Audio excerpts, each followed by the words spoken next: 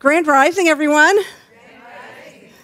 My name is Reverend Dr. Alice Reid. I got to remember the extra syllable there. and I'm so glad to greet you here today on this Memorial Day weekend. And I want to remember, just for a second, what Memorial Day is about. Hot dogs, hamburgers, barbecue. No, I make light, but honestly, it's an opportunity for us to really remember those who lost their life in service to our country.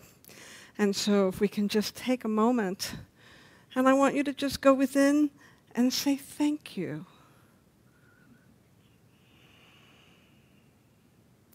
Because we know that life can never be diminished or harmed or taken away from us, and that all those that gave service to our country and out of their sense of duty and the love for this country, that even though they're not with us anymore, they are still there in spirit, and so we thank them for their service this weekend. And the other thing that I know about Memorial Day weekend is that it is the official day that we can start wearing white again. That's a silly tradition. You know, I had to kind of look it up. There's some place in my subconscious that it's in there, right? It's in my thoughts that, oh, it's Memorial Day. I can wear white again. I looked it up, and many of you may already know this, but the whole tradition of, or what I say, the trend of being able to wear white between Memorial Day and Labor Day had to do with the fact that there was a time when our nation was becoming industrialized and the city was grimy and dirty. And so when you went to summer someplace in the country, you could bring out your white clothes and they wouldn't get all dirty, and you could wear them all summer long and they'd be nice and light. Nowadays, things are much different. We don't have dirt streets and, a lot of factories in the city. And so and according to Emily Post, you can wear white every day of the year. Every day of the year. But I really was, I was kind of amused by my mind as I watched it go to that old belief, right? It's like that's deep in my subconscious. And we talk about our beliefs. We talk about those things that we think and how they become part of our externalized reality. That's one of the things that we teach people to do in our classes and in meditation and in spiritual practice, is to really be here now and to recognize those beliefs or thought patterns that aren't serving us anymore, and to help you and help me, because I'm still learning, to find, root out those things that aren't serving me and to replace them with ideas or thoughts that are more in alignment with my values. So this month, we have been following our annual themes, and this month we're talking about from good to great to grand. And in week 1, Reverend Karen did a wonderful job in talking about that inner landscape that I've just been kind of dancing around, that idea about what's in our thoughts, what are we thinking about, and how do we mind that? How do we cultivate that and look at the things that we are thinking? And so she gave us some great advice about curiosity and observation and discovery. And then in week 2, I talked about how our values create our reality and how to be intentional about that. And I carried that into week 3, where we talked about some of the steps of living that value-led life, and where we needed to look at what we were in alignment with, where our intentions were, and what it is that we wanted to make actionable in our lives. And so today I'm talking about vision. This is all the things that we talked about up until now are those things where we are using our mind to and investigating our heart, and as my dear friend Dr. Kathy Hearn would say, investigating our bones, if you will, to see the things that are rooted in our consciousness that are creating our reality. And many of those things are somewhat external at first, right? The things that push us, the things that move us forward, that motivate us, are often external. If you think about the fact that, get ready, we have 60,000 thoughts a day on average. 60,000. Now, some of you might have heard that statistic before, and if your thoughts create your reality, and you're having 60,000 of them a day, and that's like, I think it's 12 million a year, and it's up in the billions if I multiply it times my age. Those are a lot of thoughts that we think, and if thoughts create a reality, well, wow, that's sort of mind-blowing to think about that. But no reason to be concerned, because it's only the repetitive thoughts that really create and lodge in your consciousness. Now, that might give some of you pause, the things that you think about over and over again. But the idea is to pay attention, to begin to understand that there is this marvelous mind that we're always working with, and that we do have some agency. Oftentimes, though, when we're working with our thoughts and our repetitive thoughts, they're not always healthy, and sometimes they're just meaningless. Like, it's okay to wear white after Memorial Day. That's pretty meaningless. It's pretty trite and unimportant, and yet it is something that, is taking up space in the divine database that lives between my ears that I'm working with. And so, the ideas that I think we don't always give as much attention to, while we'll give a lot of attention to things like our career, or our relationships, or our finances, or maybe the things that come up for you, or the things in politics, or what's going on in your local community. The thoughts that we really should be nurturing are beautiful thoughts like, I am worthy of joy, and the world is a safe place to be, and I am loved just the way I am. Now, those are thoughts that are worthy of repetition, thoughts that I should be thinking about all the time, and you should too. And yet there's so much in our culture that is always clamoring for our attention. And it's like the low-hanging fruit, right? The low-hanging fruit of what's going on the news, or, the challenges that are in front of us. It takes a little bit of effort to move our minds to those higher ideas of, the world is a safe place to be, or, I'm full of joy right now, or that my life works exactly the way it's supposed to. Those ideas take a little bit of effort and intention for us to lean into. And I think that's why you're here today, because you want to continue to cultivate those healthy ideas, those ideas that support a life that you want to live, that support a community and a world that you want to live in.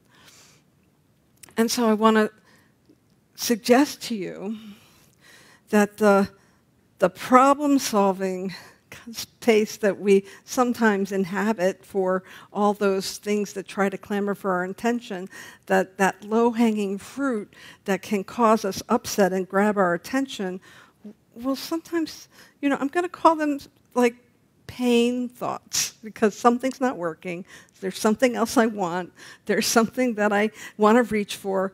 And so there's this great saying that pain pushes and vision pulls. Pain pushes and vision pulls. And so as we look at going from good to great to grand, it is our vision that's going to pull us forward.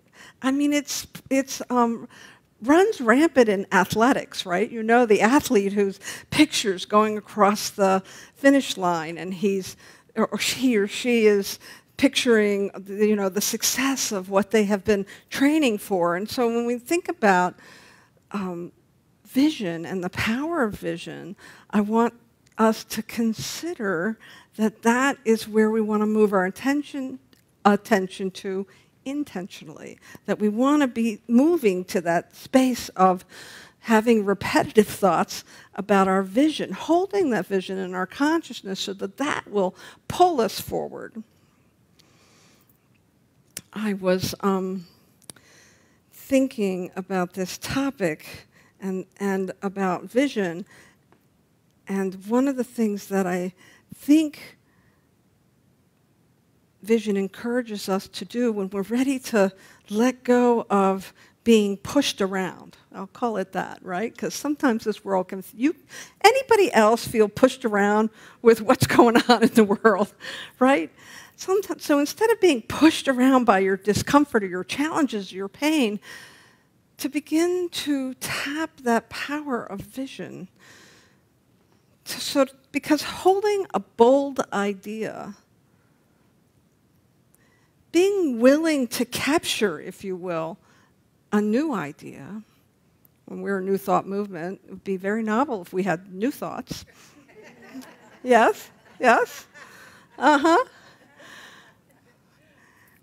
And if we're toiling around with the challenges of our life, we are out, what's the word I want to use? We crowd out the space to create, or to, I'm going to put it this way, because while we are creative, when we're working with vision, we're working with the power that actually moves through us so that we capture a vision, we capture a bold idea. I mean, if you think about some of the bold ideas, I'm going to go back to this is a little bit of low-hanging fruit, but Wright brothers, you know, it was a bold idea to think that they could fly. Right? Everybody else was in the horse and buggy, and you know, I'm probably going to get my history mixed up. I'm not sure where the gas-powered automobile was in all of that, but I mean, nobody was thinking that man and women, people could fly. Somebody had to stop long enough to capture a bold idea that, and the tricky thing about your bold ideas, the tricky thing about catching a vision is, can you imagine the first person the Wright brothers told about flying? What? You're nuts. Why are you wasting your time with that? Right? When you think of any of the amazing, I mean, it makes my head spin when I think about the innovations of today, especially, you know, in the health field, the medical field is they're just breaking old patterns and creating new innovative ways to support the human body and the body temple. I mean, but somebody has to be bold enough to catch a vision, to catch the power of a vision, and to let that vision pull them forward, to allow that big and bold idea, whatever it is, to land in, so that we let it land in ourselves. There was a beautiful book that came out about 10 years ago by Charles Eisenstein, and the title was "The More Beautiful World Our Hearts Know Is Possible." Now, that book came out in November of 2013, and I kind of did a little research and looked at some of the best-selling nonfiction books of the time in November of 2023, and most of them were about politics or about, you know, economic challenges. Some of the books that I noticed were, you know, about creating the, you know, changing the people that are in your life. I mean, everything was a lot of those books were sort of regurgitating, if I can put it that way, the problems of the day and another way to look at them or to move through them or to examine them or to, to stay in what is, to stay in and continue to look at the way things are as opposed to having a new idea. It is not easy for us to slow down enough, to quiet our mind enough to catch an idea. And Judy, your meditation this morning is exactly on that same track. Judy did a beautiful meditation where she read about expansion and contraction. And when we are in an expansive place, when we allow ourselves to be in that place of catching a vision, that's when we're expansive, when we're open, when we are willing to get past maybe our best idea to some new idea that wants to come through. When we're, working the problem, when we're in that place of problem fixing, that's often when we are just I'm a little distracted because I think the TV went off, so sorry about that. It made a little noise. That's when we are working the problem, doing that problem fixing, that's when we can often be in a place of contraction. I want you to think about the last time you had a problem that felt impossible. Bring it forward. Can you remember how it felt? Do you remember thinking to yourself, there must be a way to figure this out? Maybe you're like me, I would go on the internet and start looking at 100 different possibilities of how to fix something. That's a very contracted place to be. And we are working with the divine. I like to think of it as the divine database, infinite possibility. And this philosophy is a place where we can learn how to be possibility thinkers as opposed to problem solvers. And vision is the place where we can begin to do that. And we actually have this process called visioning. Now, it's not visualization. You're probably familiar with visualization. That's the thing that I talked about earlier with the athletes that picture the end in mind. It's a beautiful tool, and it works really great, but you're still kind of working with your frontal lobe. It's not creating a vision statement. We have this beautiful vision statement of a world that works for all, and that vision statement is so that we can hold that picture in front of us of what we want to see in the world. That's what a vision statement does for you. Visioning is a little different. It's distinct in that it allows you to simply create space within your mind and in your consciousness. And so the idea is to let go of your best ideas and your best thinking, to let go of the problem itself, and to drop into a place of accepting and receiving. And when we do that, we access what I'll say is a little bit of a different part of ourselves.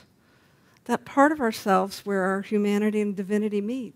That part of ourselves that gets divine inspiration. You know those ideas that sometimes come to you when you don't know where it came from?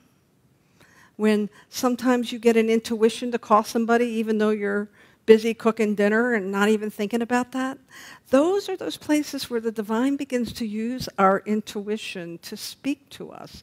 And this thing I'm talking about, visioning, is actually engineered in really cultivating and helping us to drop into that place of receiving so that it's, rather than random, it's actually intentional. And we begin to allow ourselves to capture God's highest idea. Now, is anybody here visioned before? Can you mind raising your hand? Right. So has anybody here never heard of this process called visioning? It's okay if you raise your hand. So visioning is a process where we simply ask for very open-ended questions. We get into a meditative space. Usually we try to generate a space of gratitude or love, a place of expansiveness in our feeling, in our body temple and in the way we feel. And then we ask these simple questions.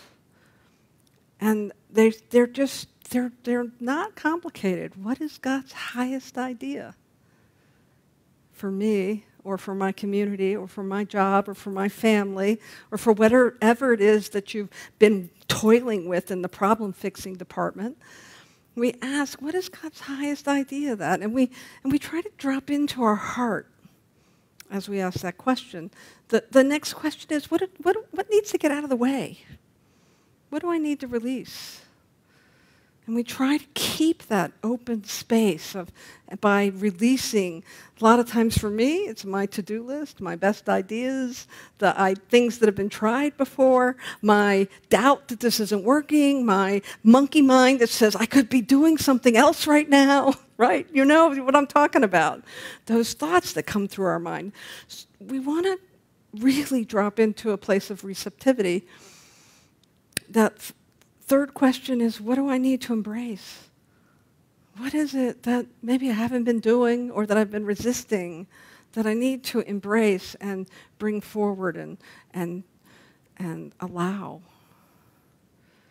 And my favorite question, that's the one where I get the most information for me. We're all different, right? But for me, the place where I get the most information is the last question. Is there anything else for me to know? It's wide open. It allows my imagination and my intuition to work together. And when we do this process, then we usually anchor it in a place of gratitude and releasing the process. And when we work with this thing called visioning, which is actually a really ancient practice that was made popular by Reverend Dr. Michael Beckwith, when we work with that, my experience has been, as a practiced user of visioning, my experience has been that the unexpected happens. Something that I wouldn't have thought of. Some person comes forward. Some newspaper article. I have created alignment. Remember we talked about alignment last week. I have created greater alignment in myself so that I can be in that place where my intuition and my heart's desire and my imagination and my marvelous mind and my beautiful heart are all working together. It is a really beautiful process, and we teach it here in classes. We practice it as part of our community. As a matter of fact, we're looking at creating some space to do some more visioning because we've got some change that we're looking at in our community, and I really believe that we have some marvelous thinkers and creative people in our community, but I think the visioning is the thing that's going to bring it all home. Because one of the things that I know is if what it is that's in front of me is easy, it's probably not mine to do. Mine to do is that place where I lean in and I allow God to work through me. Because if I really want to live in a world that works for everyone, if I really believe in that beautiful vision that, I mean, you know, I don't know about you, but when I look around, it's hard to believe that we could create a world that works for everyone. And I think it's because we're so focused on the externals and the things that feel out of our control that we haven't. Many of us know this. That's why you're here. A lot of you have taken classes. You love this philosophy. But this is our gift to the world, to be creators, not just from our own steam, but to be creators in tandem and in alignment with the thing that makes the grass grow, with that beautiful one infinite reality that already knows, the good that it is we want to create. I have a quote I want to share with you, but it's in that book on that chair. Judy, could you bring that up for me? Thank you. We're about to teach the Essential Ernest Holmes. And in the front of each chapter is a little piece of this book that Ernest Holmes wrote with his brother Fenwick that, I know the name of it, but standing here right now, I don't know the name of it. The Voice Celestial, thank you. Yes, this went right out of my mind. So he wrote this epic poem that is 200 plus pages long called The Voice Celestial, and it is very similar to the Bhagavad Gita, where it tells the journey of the awakened soul. And so I just want to share this one little piece in the second chapter, which is entitled, What We Are Looking For, We Are Looking At and With. It's one of my favorite quotes of Ernest Holmes because he reminds us that the very thing that we want, we already have because it already exists, because everything exists in the one infinite reality. So the journeyer, or the farer says, the brazen gates of doubt are risen to show the wonder of the whole. Would I could know the meaning of the part, I, who in pain have searched the wisdom of the world in vain. So the journeyer is just lost, right? He's asking, and so the presence answers him. O foolish soul, O child of ignorance, who knows so much and knowing does not know? I come to thee as I to Moses came, unstopped his eyes and showed the Holy Land. To know too much is to not know at all. The vessel too full to hold, the waters drawn from deeper wells cannot contain the draughts more newly drawn. For how can wisdom gain from knowledge, if knowledge be of that which is untrue? 1,000 falsehoods never make a fact. Turn then from thy half-truths, thy mortal mind, and go with me. Nay, not to distant stars. The way of truth is never out, but in. It's never out, but in. We think we have to gain knowledge. We think we have to know everything. And I am here as proof. There's a lot I don't know. There's a lot I don't know how to do. But I know where knowledge comes from. It does take a pit stop in universities and schools and books and people that I've met, but true knowledge comes from the one infinite reality. And then it moves through the universities and schools and the wise individuals and the books. It moves through you. Everything that's ever been thunk already exists, and it is waiting for you to capture it, to be bold, to have a new thought, to harness vision so that we can create a world that works for all. Thank you very much.